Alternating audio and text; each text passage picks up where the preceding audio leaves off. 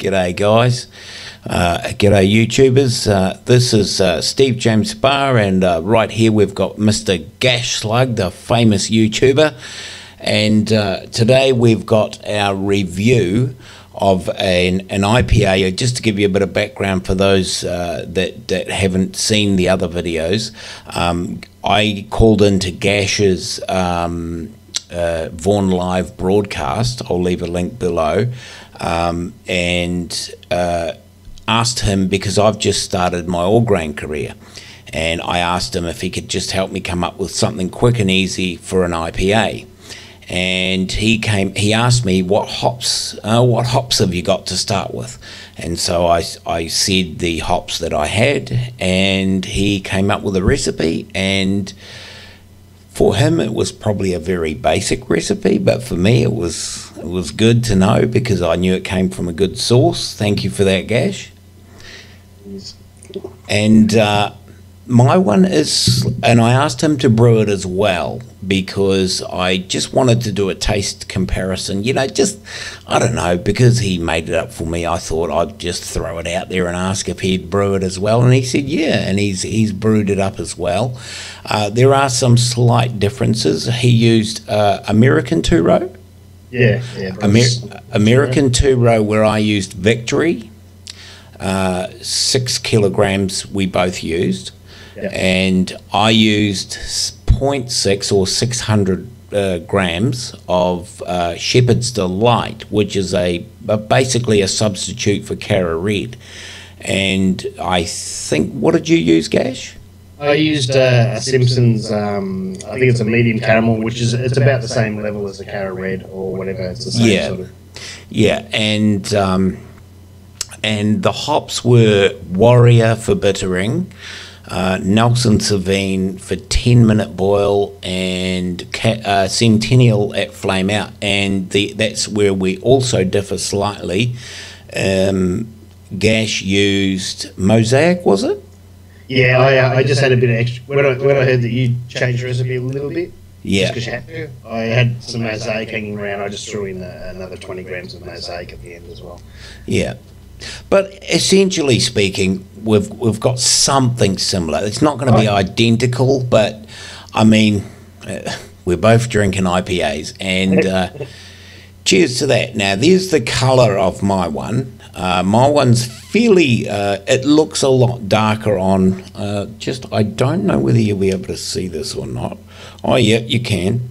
This is lovely. I love that red colour, man. I'm going to use that next time. Yeah, it is actually a really nice colour. And mine's been in the keg 3 weeks, which will maybe mellow the hops a little bit more, because yours is how old? Only a week. It's not even a week in the keg yet.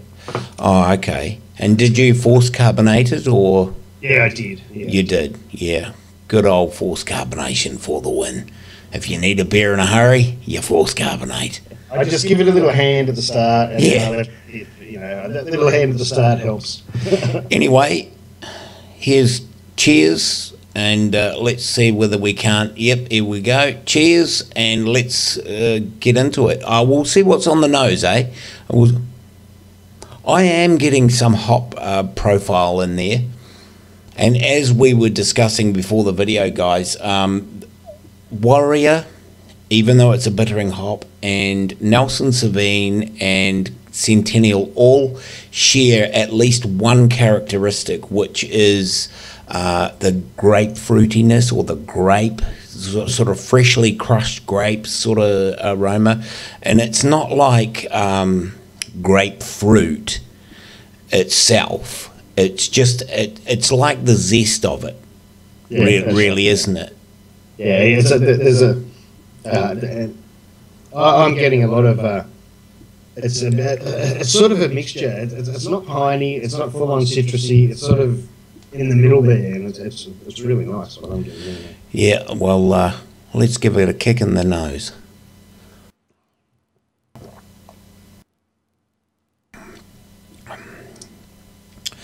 And straight off the bat, even though it's to be honest, as I've discussed with Gash, I'm starting to become a hophead. and next time I do this, I'm gonna dry hop the hell out of it.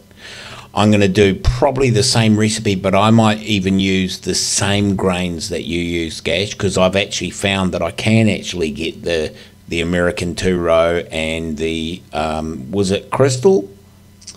Yeah, well, it was a medium crystal. It was about 40L, which I think, from memory anyway, which is about what Cara Red is. Yeah. And I think it's a Simpson's medium from memory. I haven't got my recipe in front of me right now. But I used a Simpson's medium just because it was the closest to, because I thought you were using Cara Red, then it was the closest sort of numbers I could get to it. Right. And I think, did you dry hop it? I did dry hop. You did? I dry hopped with... For how many days? Well, it was a little bit longer than I wanted to, because I went on holidays. Yeah. It was a choice. Do I wait till I get home and dry hop, or do I? And then I wouldn't be ready for another week or so. Or do I dry hop when I go away? And I was going away for 5 days, or 4 days, 5 days. Yeah. 4 nights, 5 days. So I dry hopped before I left, and yeah, so it was about 5 days. But then I crash chilled for 3 days. So really, it was on the dry hop for probably a week. But 3 of those was cold. And, Okay, so typically, how long do you, as a normal thing, how long do you, in an ideal situation, how long do you dry hop for? Well, I think somewhere between like 3 days and 5 days. Is Really? enough. Yeah, I don't think you need much more than that. And unless you're one of those, there's some recipes where you keep adding dry hops, like you can dry hop for 3 days, then you add more, and then you add more. And then more. But if you're not, just, there's people that say they get grassy flavours, and I think it depends on the type of hop you use. Yeah. The 3 or 4 days Right. really usually is enough, and especially if you're going to crash chill, because, you have that 3 or 4 days at ferment temps, maybe 20 degrees, depending on, what yeast you're using. Yep. And you crash chill it after that for another few days. So, you're on there for nearly a week anyway. Right. Well, I have to say, in criticism of myself, one error that I did make in this, which would have helped in the hop profile if I didn't make this mistake, was, and it was only because of lack of knowledge that I did it, and it was that I didn't do a hop rest when I added my flame out addition. Oh, okay. I basically added my flame out addition, turned the wort chiller on, and started chilling it. Okay. Yeah, so you wouldn't have got quite as much. Yeah. But I'm guessing your wort chiller still probably took, It took about, to be honest, I've actually spreaded the coils apart a little bit now, because I think it'll be more efficient if you've got a tiny bit of space between each coil. Whereas when they were all jammed together, it's just basically working like one unit, and it's not... Spread them apart and still be in your beer, if you know what I mean. Yeah. Yeah, that's a better thing to do. Anyway. Yeah, and I think I would have got a little bit more... I mean, don't get me wrong, if I gave this to someone who's used to store-bought bloody corn beer, they're going to drink that and go, oh, what hops did you use? But for me, who's just starting to develop a hop palate, it's I'm just finding I'm wanting a little bit more. Yeah. Well, see, I must admit, because I knew you weren't a hophead. I've seen you have some beers, it might have been a few months ago now, but and gone, wow, that's really hoppy. So, I had that in mind. I went, I'm not gonna overdo it. You know what I mean? Yeah. It's just going to be a balanced IPA. The hops are going to be there, but it's not going to be so bitter that your mouth goes like a cat's bum. Yeah.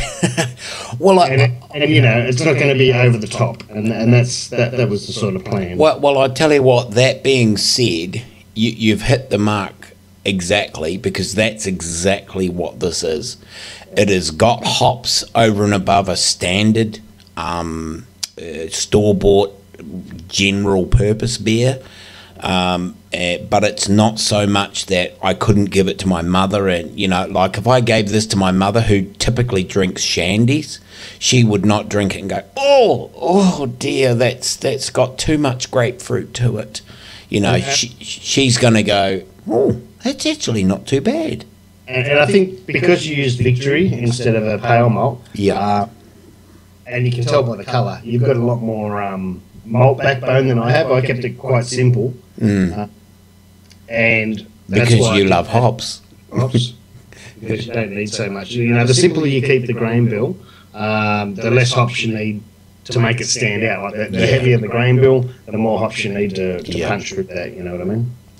Well, I have to say, you know, even though I've said I needed more hops and things like that, you've done me a solid, because you've delivered exactly what you were asked to deliver me, which was some kind of an IPA that I can brew, that I can digest and not be put off, you know, hops by. And that's exactly what we've got. And it's good. It's good. Well, I'll step in there and say, like, if you do come and do this one, man, this is one of my. I admit it, and like you know, we come up with this recipe in under 10 minutes, you know, 5 minutes or whatever it was. This is one of the best IPAs I've brewed, man. I'm really, really loving it. It's yes, I added that little bit of extra mosaic at flame out, and I added a little bit in the dry hop. Yep. But it's fucking lovely. Yeah. Oh well, it's beautiful. You see, this is like very similar to two of the beers that keep winning the Best Beer of the Year award here in Australia. Wow. The Feral Hop Hog and the Mash IPA, M IPA, I think it's called Mash IPA. Oh yeah. And this is the closest I've ever got to it. Not that I was trying to. I mean, it just happens to be because it was you that had the hops, and I just I did with you. Look at that for lacing, would you? Yeah, it's unreal. I mean, drinking it. Have you ever had a beer called the brand is Max? Yes, I have had Max. Have you had Max Hop Rocket? Oh, hang on. No, it has a dark brown label with silver writing. No, I haven't had that one. I've had a green one, and I've had 2 or 3 Max, but I haven't had a Hop Rocket. I haven't seen that. I tell you the honest to God truth, Gash. This, and if you had tried it, you'd know it. You wouldn't even have to think about it. You'd go, oh fucking oath, I've had that. You know, because Hop Rocket is a good beer to have if you're thinking about getting into utilising some hops and things, because it'll give you some idea of what can be achieved, and it is what it says. It's a hop rocket, you know. It fucking is right there. But it's you know, I've said it before and I'll say it again. There is a major difference between adding a hop tea to an extract and doing all grain with hop additions. Yeah. You know, the hops seem to be a lot more palatable in an all grain than they do as just a straight out hop tea thrown in an extract. And that's not to say there's anything wrong with any of you guys out there that do hop teas and extracts, but personally, in my experience, if I was going to do extracts again, I would probably only ever do a hop tea if I was going to dry hop it as well. And I'd never really, I never really did hop teas even with my extracts. I used to boil. In the end, you know, it took me a few years to. Yeah.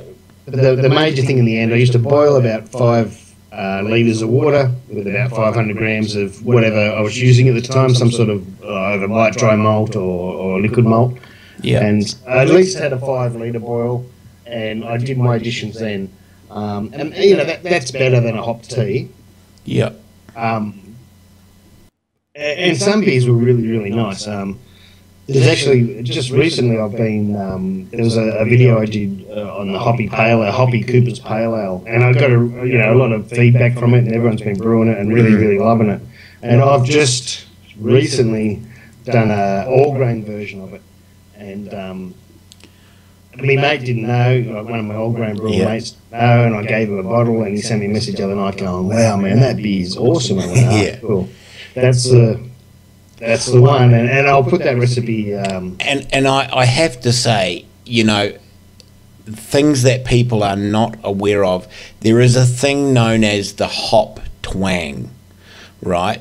And that is the sort of the spark bitterness you get out of especially if it's over 4% or 5%. If it's like 5.5%, 6%, you tend to get a hop twang. Well, the thing that I personally think is a lot of that's to do with fermentation, temperature control. Yeah. Oh, you mean the extract twang or the extract twang, I should say. Yeah, the extract twang. You know, you're right. A lot of it's fermentation control and freshness. As long as you got nice fresh extract, which is hard to tell sometimes. Yeah. Because the shop will, I don't, you know. Yeah, it's true. It's true though. It's true. I'll look at it and go, "Oh no, he's just an extract brewer." But you go, "Is this fresh?" I go, "Yeah, it's fresh." And yeah, it's only been there 8 months. Yeah. You know, and there's temperature control. Look, to me, temperature control's more important than sanitation. Some people will shoot me down for saying that. Yeah. But it is, man. What the yeast does to your beer is more important than anything else. Yeah. And like, I'm so glad that I got my temperature controller and I got it all working now, and I've got it. It's only it's not a dual phase; it's a single phase. Yeah. It does heating or cooling, but it doesn't do them in unison. Yeah. So what I did, in my infinite Kiwi wisdom, was I turned around and I put a heat belt on it in the fermentation fridge. Yeah. So that will constantly be trying to raise the temperature, especially in an enclosure like a fridge. Oh, good on you, mate. And then I've got the fermentation temperature controller set to 21. No, it's actually, because it's got a koozie cut open. You know, a beer koozie cut open and taped over the probe on the side, the way you guys do it. And I took a reading inside. I sterilised the end of another probe, and I took a reading on the inside, and there was about 1.5 degrees difference. Yeah, and there is, and that's. I mean, I was talking to someone. It was a thread on the Homebrew Network on Facebook. And we were talking about temperature control, and someone said, you know, they have their probe to control their fermentation temperature fridge in a jar of glycol, which is, you know, it doesn't matter. It could be a glass of water. Yeah. But and that controls the temperature of their fermentation. And I'm saying, well, it doesn't, because your fermenter's going to be 1 degree or 2 warmer at least. It is. Once that yeast all excites up and exactly. It warms up, man, and you've really got to. If you can get it inside, there's a few ways of doing it. I'll do a video on it soon. Yeah, that'd be good. Of a way that I'm going to do it. Excuse me, too. I'll cut that bit out. Yeah. No, but there is a way of. You can just get. I'll talk. So there is a way. You can do it. You can put a hole in your lid, another hole in your fermenter lid. Yep. And use a rubber. And if you can get one, you know the beer spears from your kegs, the one that sucks the beer up from the bottom of the keg. Oh yeah. You can close the end of one of those, like cut it off a little bit, close the end, and you can push it through. So to make like a one of those. Oh, like a thermo well. Yes, exactly. That's what I was thinking of. And then you feed your wire. Yes. And it's actually taking the centre of, because that's where it's going to be warmest. Yeah. Centre of the. Yeah, but I mean, I basically think in my own way, I've kind of done the same thing by taking a temperature reading on the inside, having my temperature reading on the outside, seeing that it's 1.5 degrees different, and then putting my fermenter down 1.5 degrees. Yeah, and that's exactly what you can do too. You can know, I've just brewed a Belgian, and the yeast bits, which is actually in this glass here, and you get really the different flavours from Belgian yeast come at a hotter temperature. And I had mine fridge set at 21, and I just have, I could tell by tasting that, because I've only just kegged it today, that inside the actual fermenter was a couple of degrees hotter. I can tell from this will be all right, but it would have been better if I had have done what you did and lowered the, down to 18, and then I would have known the inside might have got up to, 20 or something at the most. And I wouldn't be so fruity. But a lot of people like that in Belgian yeast. Exactly. I'm not a huge fan of it. I use it. I don't know. I'm trying to make myself like Belgians. Well, I've yet to experience it, and I have to be honest. Just in closing, because we'll get this video underway. I've yet to brew. I brewed when I was brewing extracts. I brewed many substandard extracts that I still drank because I'm not going to chuck alcohol away. But I have brewed 4 all grains, and my last one, just quietly, you're going to love it, mate. When I saw the recipe for your last... 407 grams of hops. I just took a hydrometer reading this morning, or this afternoon, and had a wee taste of it, and it was like... Whoa. That's going to be a good beer, man. Holy shit. I saw that and just went, wow. And then I felt inadequate after. But I thought you'd do this one, you know what I mean? Because I just kept it low a bit, And I took you to that and I went, holy shit. But I've had, this is my second that has come to fruition in the keg. The second keg I've tapped is this one, and my first one was my my smash beer, and both of them are fucking awesome beers. In my opinion, I don't know if this is correct, you correct me if I'm wrong, but I think that that all grain is a bit more forgiving than people think. I'll agree with you there. I mean, if you get a bad recipe, you're going to get a bad beer, aren't you? But, but it's the same with extract as well. What I was kind of meaning was, when I say forgiving, just to put it in perspective, is what I was meaning is, if you're a degree too low or a degree too high, you may not break down all the sugars, the starches into sugars that are available. But I tell you what, that's where I've used dry yeast enzymes, and it has broken them. I had one in the actual black IPA that big mother of a beer.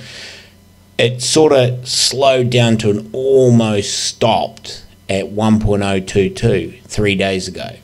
So I put a packet of dry yeast enzymes in there. It's now at 1.4. Wow, man! I think I told you on my cast, but I've never used dry yeast enzymes, but wow, that's impressive. That's an impressive amount to drop in 3 days, isn't it? But you're right. People stress about the temperatures, and yes, if you're trying to recreate a beer the same every time, then that's when you think about trying to get the same temperatures. Yeah. But if you're just brewing a beer and it's the first time, it's a recipe you haven't done before, and you're off by a degree or two, it doesn't matter. It doesn't. As long as you're not over, as long as you're not up to in 82 degrees. Yeah, as long as you're within the range. Yeah, as long as you're in the range. I mean, like that smash beer, for example, I didn't realise the lid in my mash tun opens like that. It's got Yep. a small half and a big half. Okay. And it opens like that. And it's only about this thick from the lip of the mash tun to the top of the lid, and whereas yours is about this thick. Mm-hmm. And I stuck a blanket over the top of it, but I should have stuck a quilt over it and wrapped it up good, because it lost, to be honest, it lost about 3.5, 4 degrees. Oh, really? Yeah. And That's it. Well, you got a big one now, haven't you? You got a big one. yeah, well, that's the other thing. I did think about what you said about putting a foam pad wrapped in Glad Wrap in there, just sitting on the top of the grain bed, just so that it holds that head space. Is not really in the equation, because it's got a lot of room to cool down in there.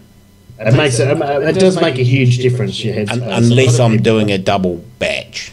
Yeah, I see a lot of, that's right. I see a lot of advice given to just buy a 10-gallon, which they call them over, in America, buy a 10-gallon esky. But if you're not brewing huge beers, I got a 32 litre, which I don't know, it's probably 6 gallons or something. For a normal batch, you don't need a huge esky, man. Mine's about... So I normally brew a 23 litre batch. Yep. And my esky's 32 litres. So it's a little bit bigger. Right. That gives it the space for mash out and stuff that you sometimes do. But you don't need a huge esky. If you do have a huge esky, it means you can do bigger batches. But it also means that when you're not doing a huge batch, you're going to have a lot of headspace and you'll lose a lot of exactly. Yeah, it's just something for me to be aware of. And with that being said, my good friend, stay on Skype and we'll decide what to do with this video. And anyway, to all you YouTubers out there, thank you very much for watching, and I bid you farewell till the next video. And Gash. Thanks very much, Steve, because that is one of the best beers that I've brewed in a while, and I'm really enjoying it. Awesome. It's an empty glass. Yeah, same here. Same here. I'm itching to go and get another one, so we're going to cut this video, and I'll for the recipes, and to whoever's channel this is on and whoever's isn't on, both of our channels will be down the bottom. Okay. And, cheers. Cheers. Take it easy, man. Thank you very much. It's been awesome. Awesome.